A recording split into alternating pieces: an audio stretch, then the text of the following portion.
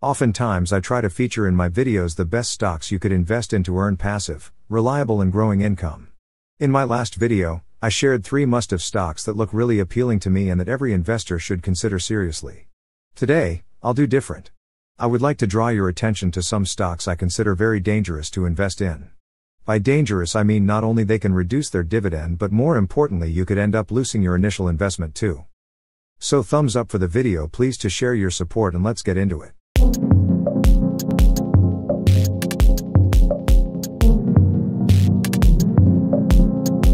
The first stock I would like to warn about is Cherry Hill Mortgage Investment. Cherry Hill Mortgage Investment Corporation is a real estate finance company that specializes in investing in residential mortgage assets. It's publicly traded under the ticker symbol CHMI on the New York Stock Exchange. Cherry Hill primarily invests in residential mortgage-backed securities RMBS, which are securities backed by pools of residential mortgages. These investments can include both agency RMBS, which are guaranteed by government-sponsored enterprises like Fannie Mae, Freddie Mac, or Ginnie Mae.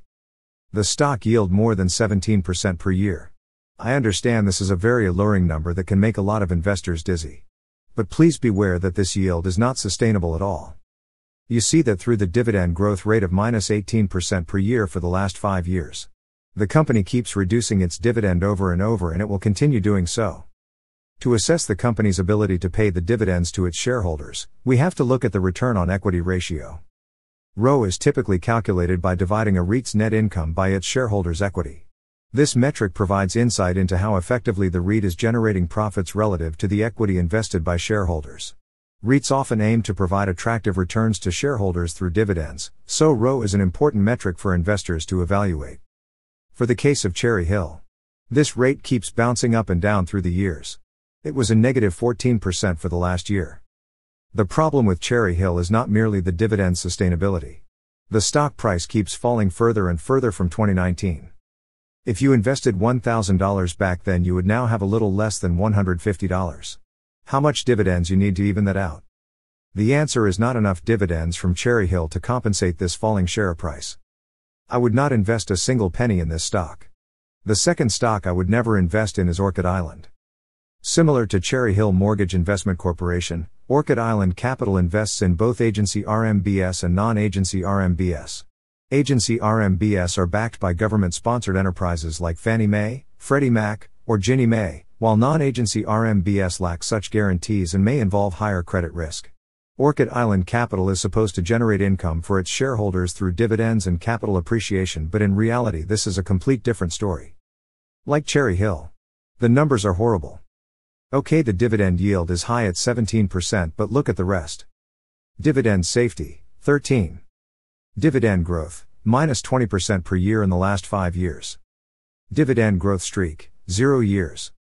What is dangerous for investors is that they pay monthly dividends, so a lot of people are urged to invest in this company to reap up the payments at a regular basis.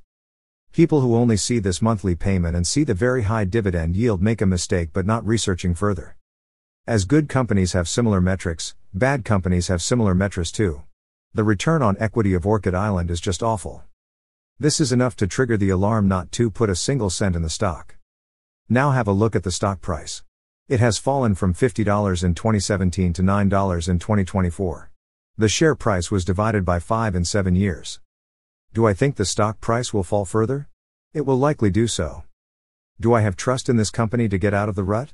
Absolutely not, and why would I? The top management of the company itself don't have trust in the company. The insiders own a very small 2% of the total share of this company.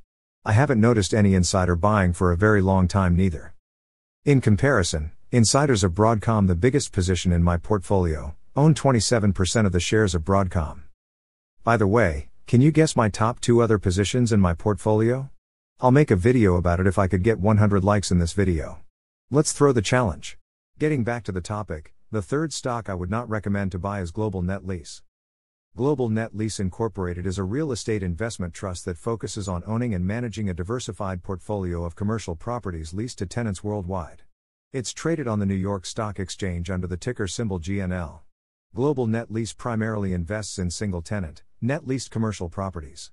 In a net lease arrangement, the tenant typically pays not only rent but also some or all of the property expenses such as taxes, insurance, and maintenance costs. Single-tenant properties mean that each property is leased to only one tenant, which can range from retail stores to office buildings to industrial facilities. Dividend yield, 16.11%. Dividend safety, 16.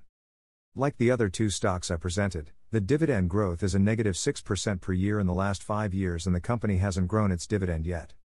The return on equity rate is not the worst I've seen. In 2023 it was a negative 10%, but before in the previous years it was positive except 2014. With a payout ratio of 103%, a net debt to capital of 66%, I can't say putting money in Global Net Lease is an investment but rather a gambling. This is it. Remember, I am not a financial advisor. Don't forget to make your own due diligence before investing. I hope the list helps add some companies to your watch list and maybe portfolio. Please push the like button if you like the video and subscribe to the channel for similar content. I'll see you next time.